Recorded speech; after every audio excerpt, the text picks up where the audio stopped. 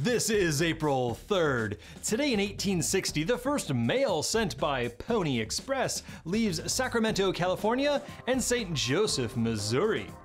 And in 1974, in less than 24 hours, 148 tornadoes touched down in 13 US states and Ontario, Canada, including multiple F5 tornadoes with wind speeds of over 261 miles per hour.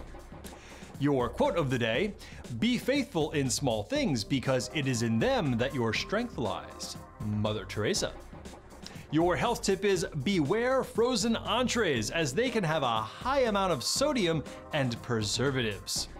I'm Darren Levine, and this is your Daily Day. Be sure to subscribe, and happy birthday to Brennan Taylor and Derek Gerard.